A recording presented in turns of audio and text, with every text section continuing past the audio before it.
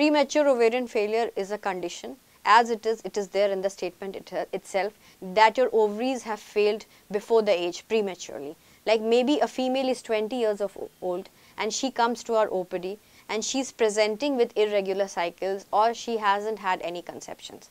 So if she hasn't had any conceptions, we investigate the patient, we take the history.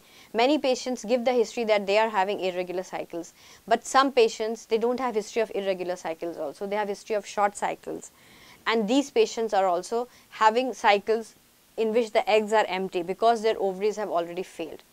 So in POF, basically premature ovarian failure, the AMH level is very low. It is usually less than 0.5. It is like negligible scores. And the FSH and LH levels are very high. The E2 level is also very less. In patients with premature ovarian failure, either they are born with the premature ovarian failure, that means they are having some genetic problem or some congenital defects or some congenital problems in which they have never made eggs. Their ovaries were always silent. Or patients are presenting that after they had their periods, they are presenting with amenorrhea, means the periods have stopped or the periods are irregular. In these patients also, when we do the ultrasound, their ovaries are atrophic, that we see in the scans. The AFC, that is the antral follicle count, either it is 0 or it is less than 2.